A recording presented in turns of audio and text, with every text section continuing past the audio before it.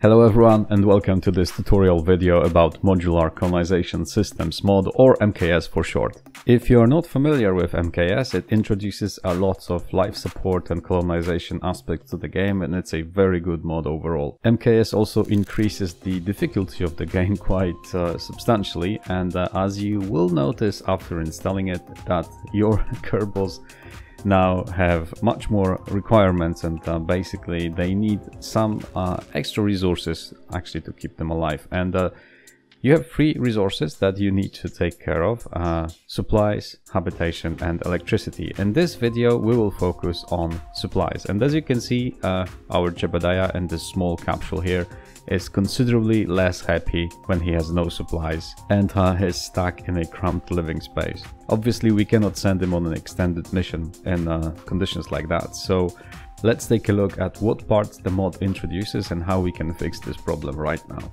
The life support branch of MKS mods introduces a couple of custom parts as well as changes functionality of other MKS parts, and all the parts introduced by this particular branch can be found under its own custom category called life support.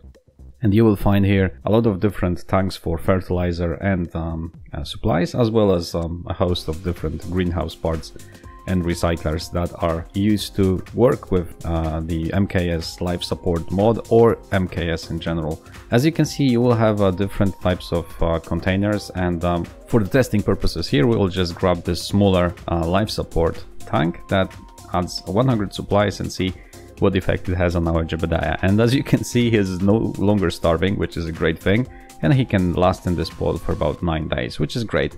Although this is probably enough to send one Kerbal for a man mission and back, but this is certainly not enough to send him somewhere further, like Minimus or even Tuna. As you can see, electricity wise, he's also using some electricity while he's in that cabin. And with the landing can internal batteries, he can stay there only for about 1 hour and 22 minutes, which is definitely not enough to send him anywhere, even to space probably. So we need to fix that. By default, one Kerbal will consume 1.8 supplies per hour, and you can reduce that amount by using recyclers. MKS Life Support introduces two types of recyclers, one that will affect one crew member and the other that is more efficient, that will affect 3 crew members. Stock Science Lab also has a built-in life support module that reduces the supplies consumption by half and affects 4 crew members, which is very useful. Recyclers also require some amount of electricity to operate, so keep that in mind when designing your vessels. And now let's grab one of those smaller recyclers and attach them to our landing can. It reduces the supplies consumption by 60%, therefore it should almost more than double the amount of time that Jebediah can last on those small supply pack. As you can see, it affects 1 crew, so this is exactly what we need for our current purposes. Let's also grab one of the bigger batteries to extend the electricity time that he will have. And as you can see, effectively this is what happened when we turned the supplies recycler on. Now Jebediah can stay in our landing can for over 20 days. Electricity wise, it has also gotten much better. As you can see, with the current batteries he can stay in the landing can for over 2 days.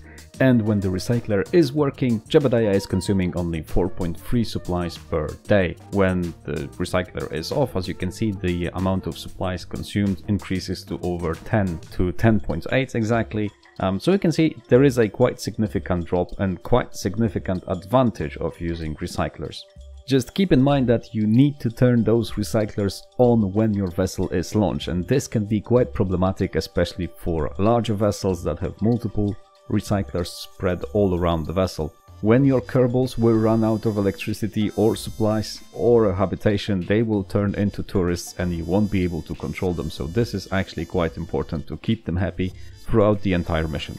Another resource to watch out for is obviously the habitation or hub space for your Kerbals, and here I wanted to show you how you can easily extend that by just adding more space for your Kerbals to live in. And since we have only one pilot, Jebediah, I'll add 1 extra landing can and 1 command pod just to show you how this extra living space will increase his habitation time. Obviously habitation is probably the most complex resources from MKS Life Support and MKS in general, so that deserves another video, but just by adding the extra landing can and command pod, each designed to hold 1 Kerbal, we extended the hub time and home time for our Jebediah to 22 days. So with this kind of vessel, he is actually set to go to the moon and back, probably. So if those were our only options, surviving longer trips might be very difficult, but luckily for us that's not the case. We can simply grow supplies in space using greenhouses, and MKS Life Support introduces a couple different types of greenhouses, differing in size and therefore their production throughput. The smallest greenhouse produces enough supplies to sustain one kerbal if one small recycler is also present. But there are also large variants that can increase your supplies production, and if coupled properly with recyclers, they can actually extend the time your crew will be supplied with supplies in space for a quite long time. To actually grow supplies in space, you need two more things. First is obviously fertilizer, and the second one is mulch, which is produced by kerbals consuming supplies. 1 unit of fertilizer will produce 11 units of supplies and consume in that process 10 units of mulch. And 1 unit of mulch will be produced by 1 kerbal consuming 1 supply. So as you can see, this chain is actually a little bit more efficient and allows you to take just a little bit of fertilizer and a little bit of starter supplies plus some greenhouses, and you will be going on for a very long time, compared obviously to the case if you took just the supplies with you.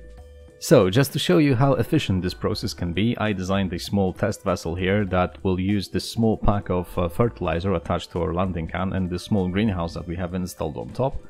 And using that small packet of fertilizer, we will fill those 2 large tanks of supplies that you can see attached on the right side that are currently empty. Obviously, we also supply the mulch that you can see on the left side of the vessel.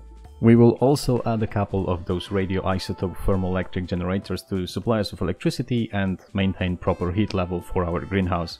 So here we are on the launch pad in our unmanned vessel to reduce the kerbal factor from this test, and as you can see, after starting our small greenhouse that we have installed on top and waiting for quite a long time actually, because this greenhouse is not very efficient, we were able to fill those 2 large supplies tanks to the brim using only even less than 100 fertilizer that we had brought with us. So as you can see, this process is actually indeed very efficient. You don't obviously need to store all those supplies that you can produce with the amount of fertilizer you're bringing with you. You only need to store just a little bit of them and consume them on a daily basis, or have them consumed by your crew on a daily basis throughout the entire duration of your mission, and this way you will be set. This is obviously a way to grow supplies in space because it requires only fertilizer, electricity and mulch. So it's a very fast way, but it's not the most efficient one, and we will talk about other methods that are more suited for planetary colonization a little bit later in the video.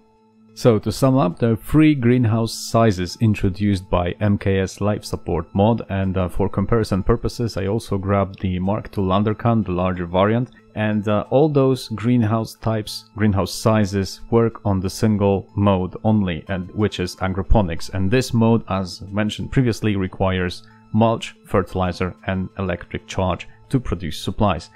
The smallest one is obviously the least efficient. The cupola sized one is 5 times more efficient, and the inline version is more or less 10 times as efficient as the smallest one, and produces enough supplies to probably sustain 3 kerbals without any recyclers. But recyclers are actually a very important thing that you need to take into account and will reduce the mass that you need to carry up into space on longer missions especially quite significantly. Things get a little bit more complicated if you have the core MKS mod installed as well, because now you have multiple different options how you can grow your supplies. This is where it actually becomes difficult to understand, because you not only have the agroponics options available for you, but you also have a number of parts that allow you to grow supplies using planetary resources that you can mine that are introduced by the MKS mod. And you can grow supplies more efficiently using less fertilizer, using those different types of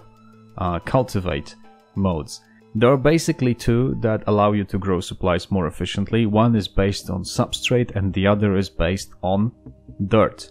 Those are both mineable resources introduced by the MKS mod, and you have 2 different types of greenhouses that you can use. One is inflatable, as you can see on the right side, and the core round part is the one designed more for maybe space applications, which is from the Tundra line of base parts. To grow supplies using this method, you also need water, and water is another mineable resource from MKS that you can either mine directly or extract from other resources such as hydrates. And efficiency of those two methods is also different, substrate being more efficient than dirt, and then obviously the most efficient being the agroponics. You can also produce fertilizer in situ using MKS production chains, but we will talk about production chains introduced by MKS in a different video because this is a really vast topic to cover.